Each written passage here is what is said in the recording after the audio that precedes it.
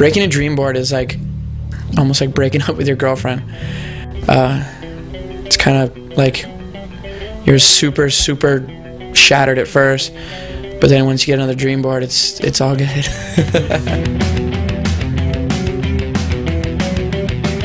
I was extremely unsuccessful when I started to become a professional, and I kind of just didn't change my game up. I just kept surfing the way I wanted to, and eventually things caught up.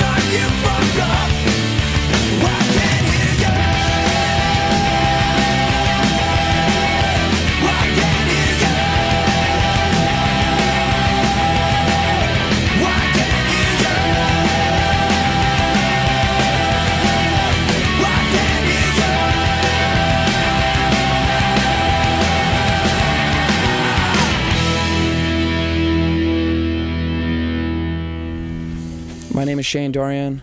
I'm a professional surfer. I spent about 9 months out of the year on the road. Last year I traveled 350,000 miles.